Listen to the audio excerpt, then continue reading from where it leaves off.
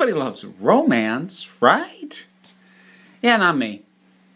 So, I was trying to think of how best to address this sort of element in my feelings about writing romantic subplots, and I guess I'm just going to talk about the fact that there aren't any in this book, and why not? I'm not going to say that, like, the world is 100% devoid of romance, and there's basically two characters that there's some kind of romantic tension between, but it's off to the side. It never directly impacts things, and I don't like writing romance, and I rarely enjoy reading it. Here's my big thing with romantic subplots. It's basically the thing that, and this is hardly a new observation, this presumption that the lead male and lead female characters must get together over the course of the thing, which is, of course, ridiculous nonsense, and that it's stupid and pointless. And honestly, even if it does that, where like they get together at the end, that's usually one of the more innocuous versions. The stuff that really drives me crazy is when the romance causes characters to make very stupid decisions over the course of the story, usually involving rescuing and things like that. Now, I can roll with this if it is a pre-existing relationship that was established and began and has been going since before the story started.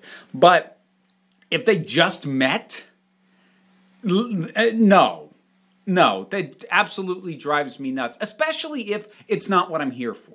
That's my big problem. Like, I should clarify, I don't have a problem with romantic stories. I do have a problem with romantic subplots. Because if it's a romantic subplot, then odds are I'm not here for the romance. I'm here for something else. Now, I'm not saying nobody's here for the romance. I know that shipping culture is a thing. I'm aware. But funny thing about shipping is fans can do that regardless of whether you actually put romance in the work. But that's a tangent. I'll try not to go down that road.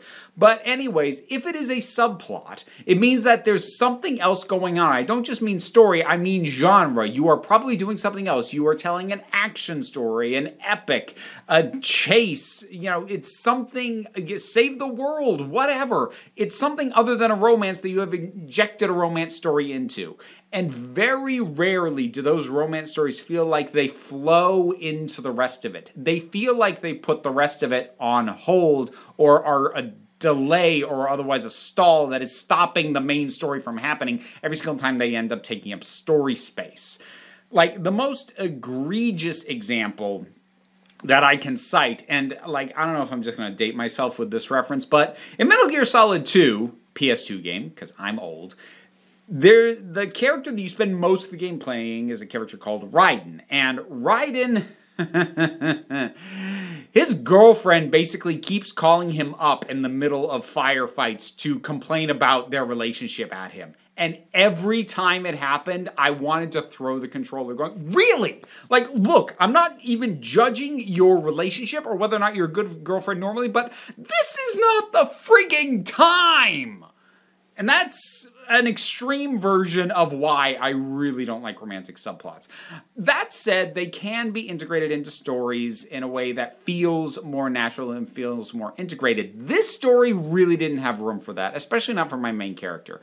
As I've noted before, Ferris, the lead character of the story, is on the run for pretty much the entire length of the book. He doesn't have time to stop and slow down and get to know somebody in any kind of meaningful way. And I suppose that's the other thing. That's true of many stories in which a romantic subplot is injected, but they do it anyway, often leaning on this notion of love at first sight or something thereof. And that's a whole other can of worms. Maybe it's part of the reason why a lot of sequels feel justified in breaking up couples that have come together in the next film. Because I would like to think it's because they realize, oh, if they got together that quickly and that rashly, it probably won't last. Except it never feels like that, because usually it's a major point in the next story, and then they make it a thing about them getting back together again. So no, I think writers just don't know how to write existing stable relationships a lot of the time. But again, that's tangenting. I'm trying to stay more focused on this one than I have been in some of these. But the thing is, the whole thing of instant connection with people, instant romantic connection, I'm not going to say it doesn't exist, But here's what I've observed in my lifetime.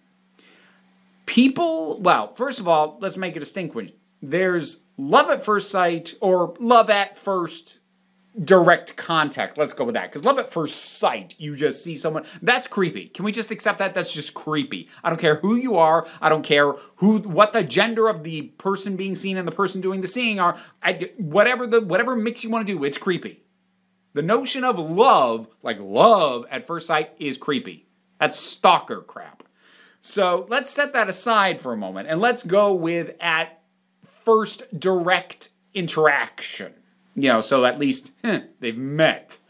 So certainly let's initially distinguish between lust at first connection and love at first connection. Lust at first connection, oh yeah, that definitely does happen. And the problem that I tend to have is it's rarely acknowledged that that's what's going on in stories.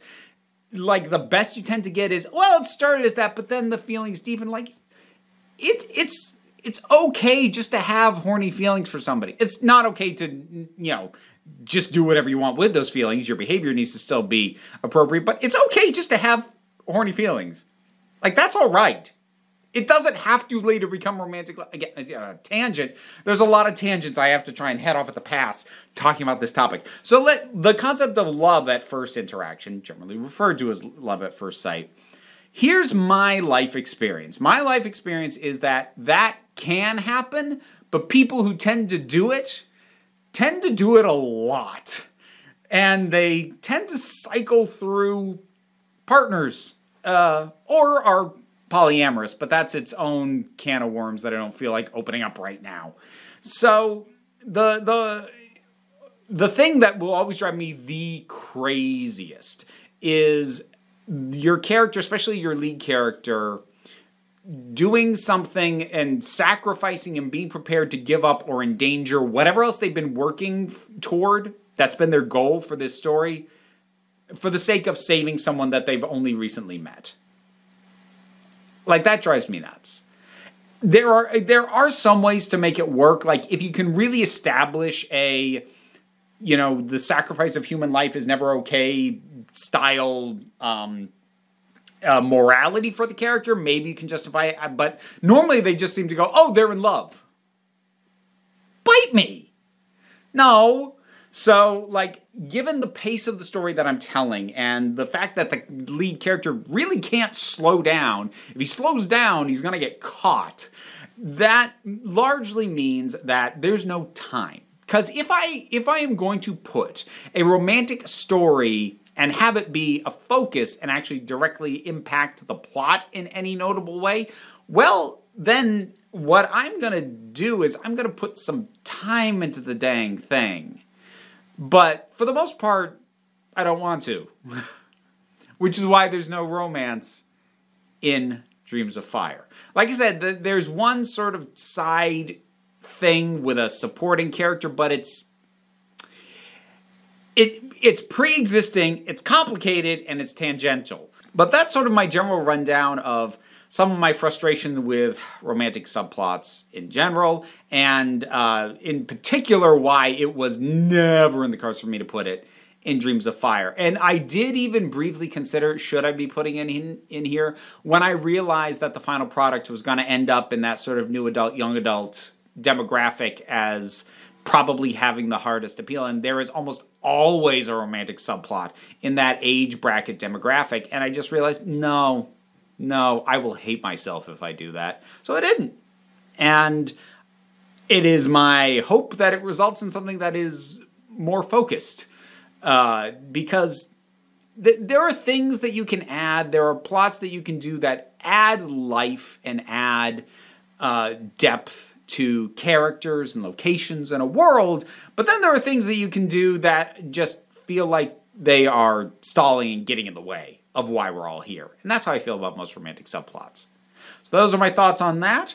These will continue to come out. The Kickstarter is still up and doing, like, scary well by my measures. So if you haven't supported that already, consider it.